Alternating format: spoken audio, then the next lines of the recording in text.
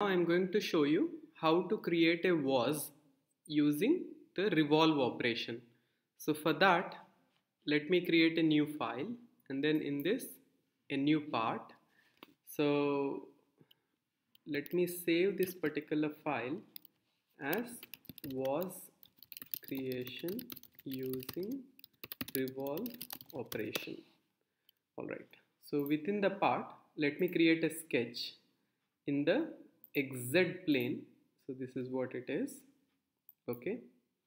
Now to create the vase, I'm going to use this polyline option in order to first create the, so I'm just going to create the base, and then this is along the symmetry axis, and the top escape 2 times in order to come out. Now after I have done this, let me impose some constraints. So first I'm going to select this line, make it horizontal, this line, make it horizontal, this line, make it vertical. After that, I'm going to impose this tangential constraint. I'll impose that this line be on the x-axis, this line be on the z-axis, okay. After that, let me impose some dimensions. So I will impose that this be 30 millimeters, this be 20 millimeters, or maybe 15 millimeters. Okay, it's already imposed. And then if I want to change it, I'll have to go here. Okay, and this, let it be 100 millimeters. Okay, alright, so this is how the vase looks like. Not vase, this is how the section looks like right now.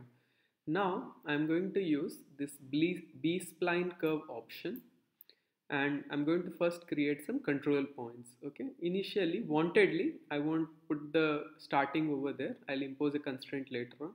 So I start from here, go inside, come out. Okay, do something like this, and then end it here, escape. Now what I'm going to do is I'll impose this coincident constraint between this point and this point, and coincident constraint between this point and this point, escape, fit to view. So now this is what we have created.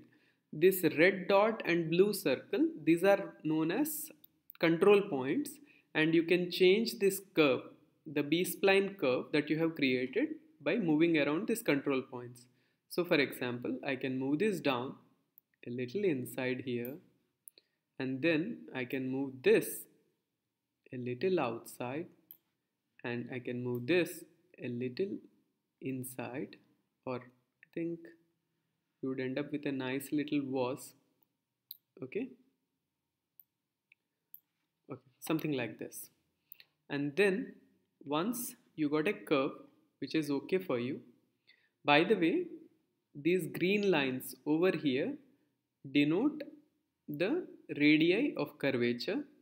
As you can see, this segment of the curve until this point, it has curvature of one type. It is a concave curve, and here it's a convex curve, and for this point the curvature is 0. Now once you have created a section that you are comfortable with, click close, and then again you can go to fit to view, and in order to create the vase, just click on this revolve a selected sketch option. Once you do that, you end up with the vase. Now in order to get a certain thickness on the inside, select the top surface and go to this option of,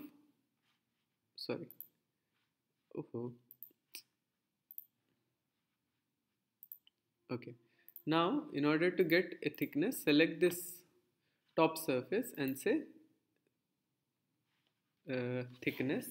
Let me create a thickness of 3 millimeters on the towards the inside. Okay, so I say this and say okay. And that's it. We have created a vase, okay, using the revolve option. And in order to make an Stl file for this, which you can later on use for 3D printing, select the vase, then go to File, Export, and say, let's say vase using revolve, STL, save. So it would have created the STL file. Just to see what is the file you have created, you can go to File, Open. So this one, open. So this is it. This is the vase. This is the STL file for the vase.